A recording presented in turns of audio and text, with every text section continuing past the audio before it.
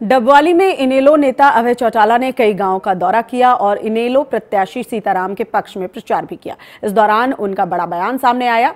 अभय चौटाला ने कहा कि नशे के कारण पंजाब में शिरोमणि अकाली दल की सरकार जो है वो चली गई, उसी तरह हरियाणा में बीजेपी की सरकार भी जाएगी।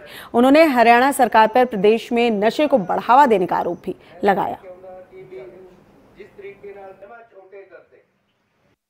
बादल साहब की सरकार इस गल तो चली गई कि उन्होंने सरकार दे विच इस गल का सब तो बड़ा आरोप लग गया सी।